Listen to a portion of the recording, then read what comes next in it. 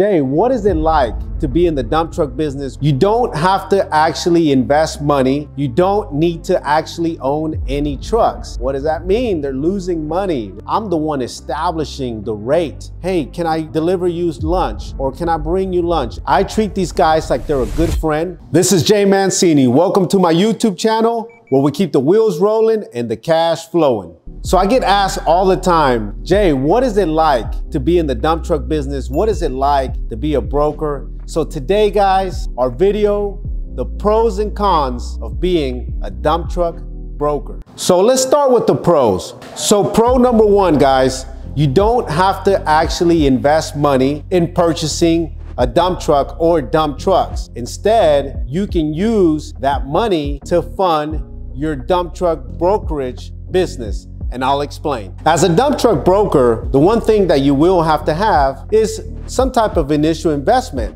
Why? Well, the first thing you're gonna do is you're gonna hire other owner operators, so you will need money to cover the payroll for those owner operators. Well, in this case, instead of spending $40, $50, $60, $80, could be $100 or even $200,000 to $300,000 in a dump truck, you can utilize the same money to actually fund the payroll for you as a dump truck broker. So why do you need this money? Stick around and I'll explain to you in the cons. So pro number one leads to the following. Pro number two, you don't need to actually own any trucks. So we talked about how you don't need the money to purchase trucks, meaning you don't need to actually own any trucks. Now, here's the pro. If you don't own any trucks, guys, you don't have to deal with the drivers, the maintenance, the repairs, and several of the other issues that come along with you actually owning trucks. One of the examples I can give you as far as dealing with drivers in this case, right, and not having to worry about it if you don't own any dump trucks. Well, in the last few years, guys, there's been a major shortage of CDL drivers,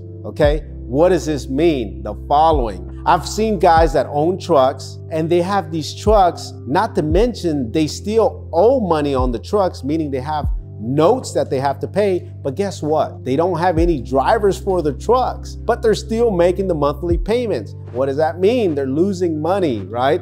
So in this case, you wouldn't have to worry about that, right? And I'll give you an example, okay? Some of these guys that had this issue, they're having to hire guys that are either new, meaning they just got their CDL, but guess what? There's another issue to that, okay? And I'm being very transparent. The following issue occurs.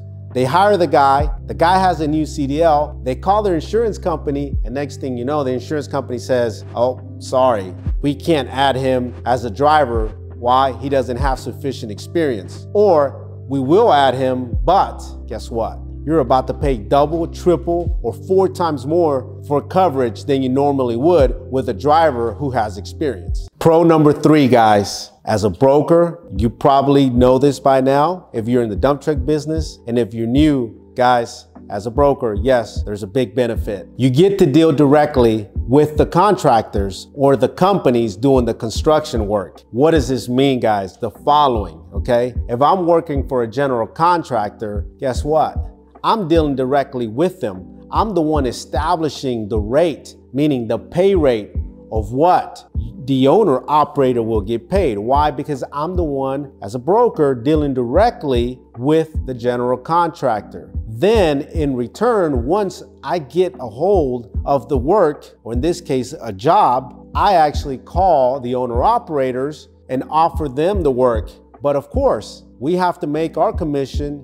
And in return, as an owner operator, you will probably make a little less. Why? Because we're doing what we call the legwork and actually finding work for the owner operators. Also, by dealing directly with the contractor or general contractor, I'm able to provide multiple trucks, meaning the following. If I was an owner operator and I only own 1 truck, or maybe 2 or even 3 trucks, that's all I can probably do, just provide 1, 2, or 3 trucks. But in this case, as a broker, if the general contractor says, hey, Jay, we need 10 trucks on the job, guess what? That's what we're gonna do, because that's what we get paid to do. We get paid to provide multiple trucks, not only in one job, but it could be in 2 jobs, 3 jobs, 4 jobs, and even 5 and even more. We've had different scenarios where we may run 10 different jobs in one day, and there may be multiple trucks in every different job. So as a broker, you get to have that leverage of being able to have several different trucks in several different jobs. Now guys, I'll be clear. I'm not saying not to own any trucks, but stick around to the end and I'll tell you my personal situation and what I suggest and what I think is the best balance. And now guys, we're going to the cons of being a broker in the dump truck business. Number 1, guys, it can take time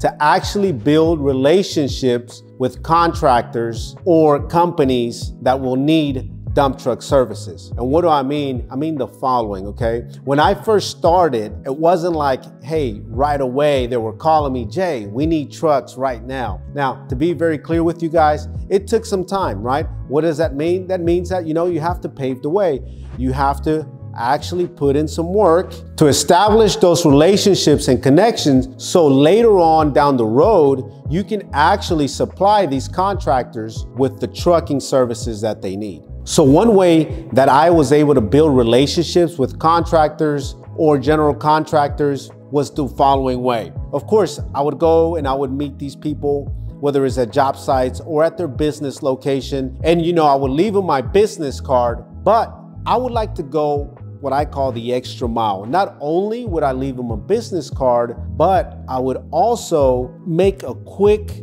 agenda and follow up with him. Meaning, if I spoke to the individual today, I would write an agenda down and make sure I followed up with him, let's say a week or 10 days or 2 weeks from the day that I actually met the individual. And then one thing that I would also do is try to remember something in that conversation. So the next time I call that individual, I kind of already have an engagement going on with him and I've started to develop that relationship right off the bat. Now, another suggestion that I also would make is just something very small. Like, hey, can I deliver you lunch? Or can I bring you lunch? And I know that maybe for some of you like, man, that's really going out of the way. But guys, let me explain to you. When you're new in the business, those little things will take you a long way. And that, guys, takes me to con number 2. Talking about relationships, it can also take some time to build relationships with owner-operators. And of course, that is just as crucial. Why? Because not only do you have to build relationships with the people that will give you the work, the general contractors or contractors, but also the guys that are going to be working for you or with you, the owner-operators. Now, when you're new to the business, owner-operators might not know who you are. So again, it's going to take some time to build and establish those relationships, but I highly recommend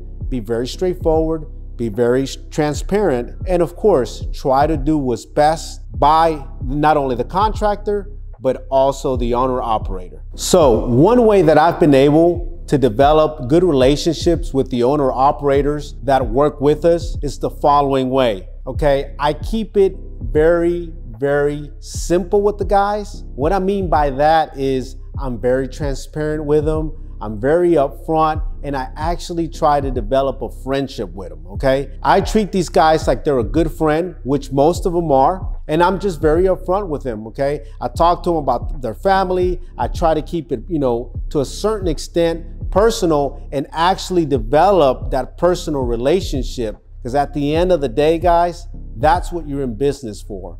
To develop the relationship so not only you can develop a relationship so they can go and help you whenever you need their help, but most importantly, so that you can create that long-term relationship so down the road when you do build your business, these guys will come and work for you before they work for anyone else. And why it's so important to develop a relationship with the owner-operators that will be working with you is the following, guys. I've had a lot of scenarios where at the end of the day, there's a lot of people out there looking for work and there's a lot of brokers, and they'll come to me and they'll say, hey, Jay, I just got a phone call from so-and-so. He's asking me if I can go work for him on this particular job. But us having a good relationship, guess what? Even if the other person or the other broker is paying them the same as we are, they'll rather stay and work with us. Why? Because we've been able to develop that long-term relationship. Con number 3, guys. So guys, remember the pro where I said you don't need money if you're not actually buying a truck? Well, I did mention also there was a con.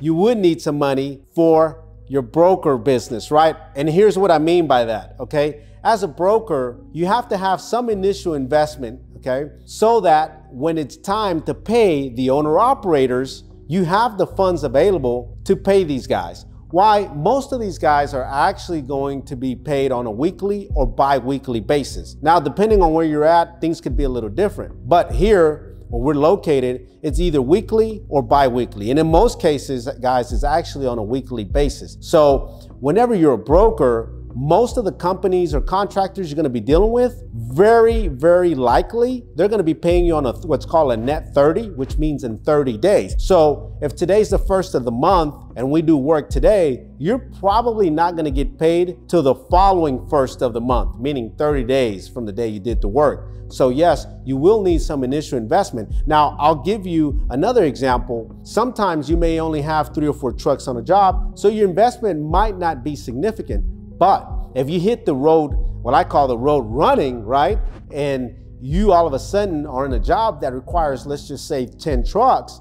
Well, guess what? That investment will be more significant. Not to mention if you got 2 or 3 jobs running with, multiple trucks in each job, and let's just say adds up to 20 or 30 trucks, then we're talking about a significant amount of capital. But again, going to what we were saying, when you start off, right, it's all up to how you start off. You can start off with a few trucks, but eventually you will need the capital as you start to develop and actually grow your business, where you'll eventually have 10 or 15 or 20 or 30 trucks on the road. Another example I can give you, and this is a scenario that happened to us not too long ago. We actually had a job where we were running day and night, meaning there was trucks during the day and there was trucks during the night, 24 hours. So we had 25 trucks running in the day and then 25 trucks running during the night. So 7 a.m., 7 p.m., and then 7 p.m., we would have the night shift come in and they would run until 7 a.m. So it was a 24-hour shift,